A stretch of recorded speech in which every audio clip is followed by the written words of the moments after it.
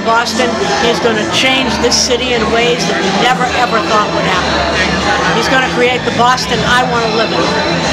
I've been a friend of his for many, many years, ever since he got elected state representative, and I just think that his passion and the way he connects with people at all walks of life, I think is going to serve him well as mayor. We always knew we had the best candidate in the race.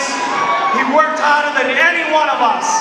So, a new Boston, a one Boston, one man who's going to bring things together. This is the right man for this office. I give you Martin J. Walsh. Marty Walsh for Boston. Marty Walsh for Boston. And together we're going to make Boston even stronger. We're going to do it by expanding opportunities, building community, and ensuring equality for all.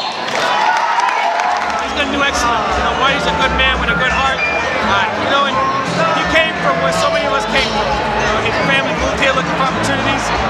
He had to grow up very little. He had to overcome many things in his life, cancer, alcoholism. And he knows that part of government jobs is removing obstacles that exist for people having access to opportunities. He's going to work toward that. I'm really excited about Mayor Walsh. You know, Marty Walsh is an amazing person, amazing character, integrity.